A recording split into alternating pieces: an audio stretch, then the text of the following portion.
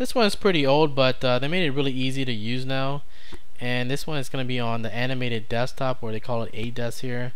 If you don't know what that is, let me show you an example. You see my background is basically a video, alright? And they give you a few different names for this. It's called DreamScene, animated desktop, or video wallpaper, or video background. It's all the same thing, right? So the first thing you need to do is install these packages here.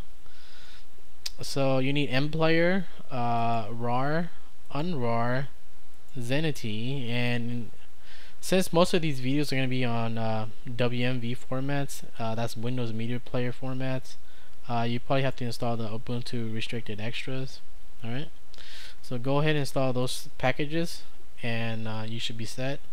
Next thing you need to do is you have to go and download this file here, the A-DESK file, okay, the first link, and go ahead and extract that somewhere, anywhere you want. Okay, I extracted here already, and these are the files inside it.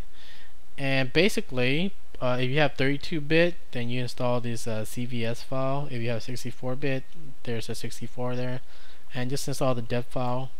The next thing you do is you might have to do this on this installer here. Right click on it, properties, and permission, allow executing, okay, just to make sure, and then you run it. So you're gonna run it here, and then you have different options here, you know, based on your language and your system. So if you have English 64-bit, check that and hit OK. Basically that would do is you know, put all the files in the right place.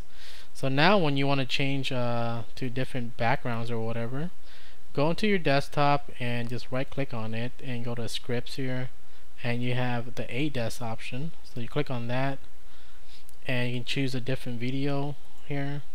They have one by default, the Atomic City, but you can have different ones if you like.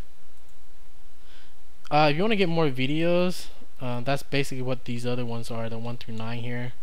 It's like a gig for all of them, so if you want to download it, then you can download it. Otherwise, I'll probably put some new links on there for different DreamScene videos. But let me show you what you can do with this one. If you want to change the video, then set your video here, click OK, and then choose a different one. Let me choose one here. What was that one? Summer leaves.